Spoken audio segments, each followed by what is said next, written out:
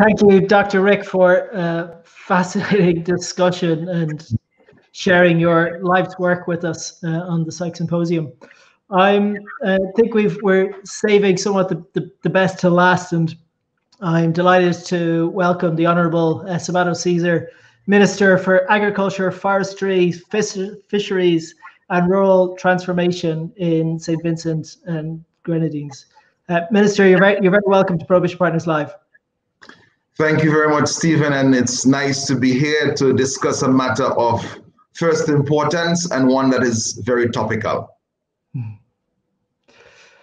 Fantastic stuff. And Minister, we've been very lucky to have you on board, and you know, over the last number of months we have seen transformative regulatory changes across predominantly North America, in Oregon, now looking at San Francisco and other smaller cities and states across the US. However, you've recently announced a major initiative regarding looking at taking a national approach to developing a medical program around psychedelics. And this is something that is obviously very forward-looking, but something that may not come to mind when people think of Saint Vincent and the Grenadines. So what was it about psychedelics, and how did the psychedelic program come to fruition? I have to put the entire conversation within a particular context. St. Vincent and the Grenadines, we have two major means of production and productivity, and one has to do with tourism, the other agriculture. We also have a small manufacturing industry. Over the years, we have produced several commodities in agriculture, mainly sugarcane, arrowroot, root crops, cotton at one time, but in 1950 we started the production of bananas. As a result of the removal of our preferential treatment pursuant to the results of a World Trade Organization decision, it was no longer feasible for us to compete internationally with other banana producers. Therefore, in the late 1990s, we began in St. Vincent and the Grenadines a particular quest to diversify the agriculture sector. Since then, we have looked at many different commodities that we can have developed in St. Vincent and the Grenadines to create employment for our farmers.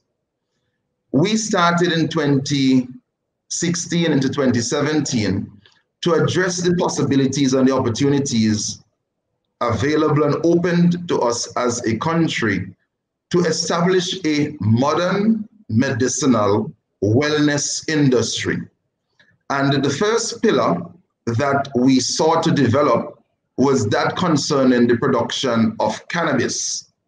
And I want to clearly note and to state that all our work, whether it is in cannabis or psilocybin, psychedelics, will be conducted within the precincts and within the regulations of international law and those which are particularly outlined by the International Narcotics Control Board, whereby you can develop any plant, any extract, once it is being done for medicinal purposes or scientific research. So I want to, from the outset, state that we are not participating in recreational cannabis or recreational psychedelics.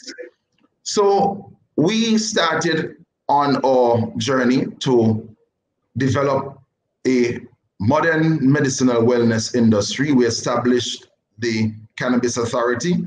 There are investors here in St. Vincent and the Grenadines who have embarked on the full development of the value chain for production. And we have sought to ensure that all the verticals will be in place in very short order. But I want to single out and I want to mention the hard work and dedication of SVG Biomed and Mirror Life Sciences. Over the last 8 months, their work has been detailed in a memorandum of understanding, and it is geared towards the establishment of a feasibility study to explore all of the possibilities and opportunities through this study that can be obtained and pursued through psychedelics, and in particular, psilocybin. So you've had these fantastic, I suppose, partners as part of this program, but as with any small nation, not just in the Caribbean, they are looking for ways of growing and raising their profile, and of course attracting businesses and investment from all around the world. So what is it that, what is the competitive advantage that Saint Vincent and the Grenadines has when it comes to psychedelics and when it comes to supporting psychedelic initiatives? Well, from the onset, I want to note that Saint Vincent and the Grenadines is open to do business when it comes to the establishment of a modern wellness platform. We are aware that we can continue to build on our natural beauty as an island, or the marketing of our destination as one of the premier tourism destinations in the entire world. And there is a $400 billion medicinal wellness industry out there for us to have our stakeholders in Saint Vincent and the Grenadines working with foreign direct investors to be mobilized and organized to harness some of these resources that can be deduced from the industry. It is critical to note that the development of this industry is going to be led by the private sector. There are persons in Saint Vincent and the Grenadines who have expressed an interest, but it is important that we see an amalgamation of persons who have the capital, have the know-how, and have the soul to do what we wish to have done in Saint Vincent and the Grenadines. We are not a destination, we are not a country where we are going to entertain persons who basically just want to come and go on a fishing expedition. We are well aware that a small island developing state can establish a nutraceutical industry, and that can further develop into a pharmaceutical industry. It is our intention in Saint Vincent and the Grenadines to have tourists from around the world come to our country for treatment as it pertains to psychedelics, as it pertains to coming to clinics in our destination. And what do we have to offer that is cutting edge? Firstly, over the past years, we are moving towards and trending towards having organic production in our country be central to all cultivation. We have a complete ban on aerial spraying. That is not something that you find in a lot of different countries. We have a total ban on all glyphosate products. So for example, there is no Roundup or Touchdown that can be used in Saint Vincent and the Grenadines, because we have to produce a very pure, healthy, and safe system for production if we are to advance a modern medicinal industry from the standpoint of cultivation to the standpoint of treatment in the clinics. We have a stable government. In fact, the Unity Labour Party, the current administration, has just been returned to office for a 5th term. We also are very up to date as it pertains to international banking, transparency, accountability. We have the factors of production necessary for the development of a modern medicinal wellness industry. Our labor force is extremely talented and educated, and we have many doctors, persons in agriculture, a cadre in particular of young persons who are willing and ready to join with foreign direct investors to be able to set up that lattice and that platform so that we can be able to engage in significant production in Saint Vincent and the Grenadines. So you've talked about, you know, the need for private businesses to support the evolution of this domestic psychedelic industry within Saint Vincent and the Grenadines, and you talked about SVG and MIRA. Can you give us a better understanding as to, or more detail around the licensing process, and if it is all going to be, if it's based for internationals looking at domestic licenses, or does it also support domestic companies who may want to be involved? At this point, we are at the stage where we are conducting a feasibility study. So there is a memorandum of understanding between SVG Biomed and Merck Life Sciences to basically outline the framework from the standpoint of the sciences and also the standpoint from the business side. So this is expected and anticipated to take place over the next few months. That is the intention. We will, after that process, come up with an outline, a blueprint as to how we are going to develop and advance this industry. As I noted earlier, we have learned from the failures taking place in several other destinations. And one thing that we are not going to do, we are not going to rush in and not study all of the possibilities and opportunities, because when an investor comes into an environment, there's a need for certainty. And that is what Saint Vincent is going to offer. It's going to offer, one, not only a stable currency, but also a stable regulatory framework, which will be governed and which will be advanced by the Bureau of Standards.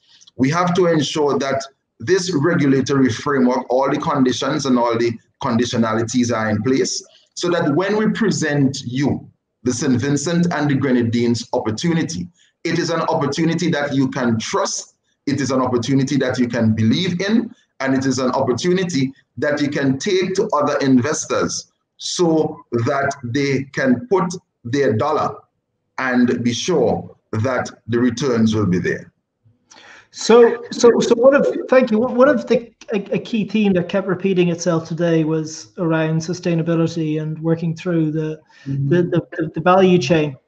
And one of the questions asked from our audience was about how is this going to have a local impact and resonate locally and impact the public of Saint Vincent and Grenadines.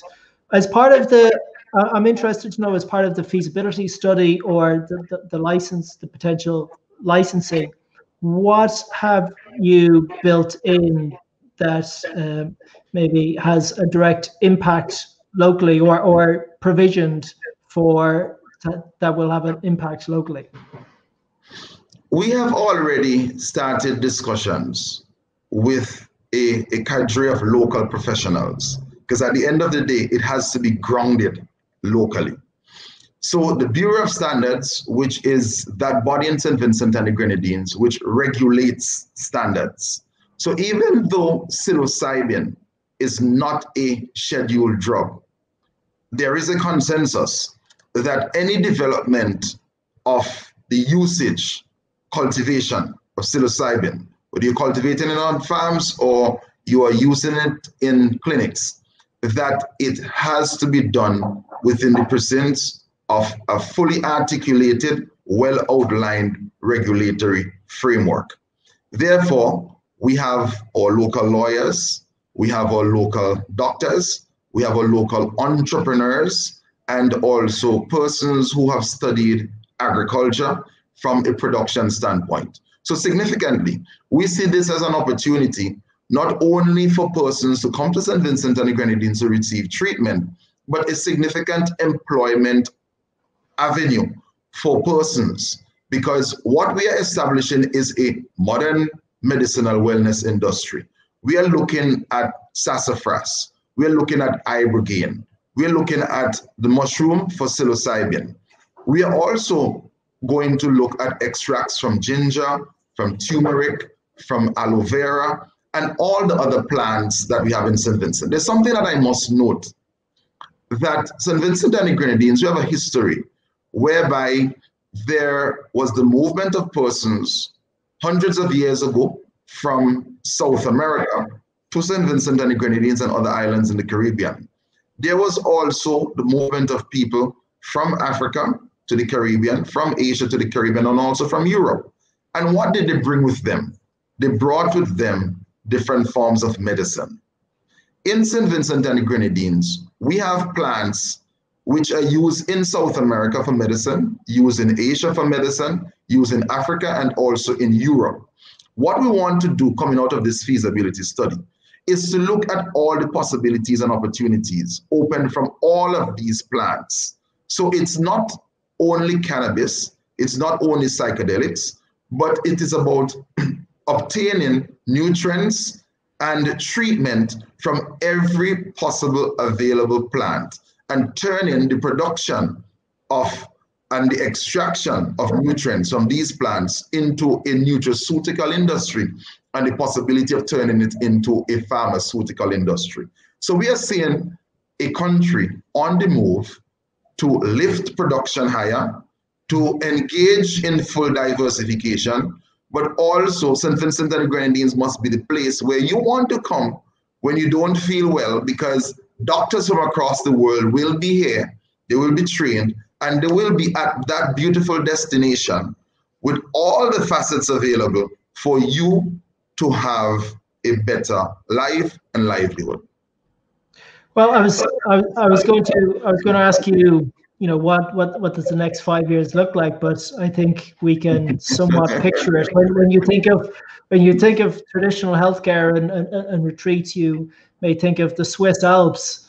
But yes, I think moving forward, when you think of psychedelic retreats and wellness centers, Saint Vincent and the Grenadines may come to mind. So I understand where you are looking to position, and I suppose understand the next 5 years has in store. For those, just before we conclude, for those who are interested in learning out more, what is the best steps for the industry to learn more about the process? Well, St. Vincent and the Grenadines, as I noted, we are open for business. There is the opportunity to be in contact with Invest SVG. I also mentioned two companies that have already expressed a significant interest, and there is an MOU which has already been drafted. You could contact also the Ministry of Agriculture, but the preference is to speak to Invest SVG, because we want to ensure that everything is streamlined. And I want to assure persons who are listening, persons who are following, it is going to be an excellent opportunity to invest in St. Vincent and the Grenadines. Minister, we'll leave it there, but thank you so much for joining us today. To everybody, that concludes day one of Prohibition Partners Live. I hope you join us again tomorrow for a day focused on policy and reform. But Minister, thank you very much, and everybody enjoy the rest of your day. Thank you very much.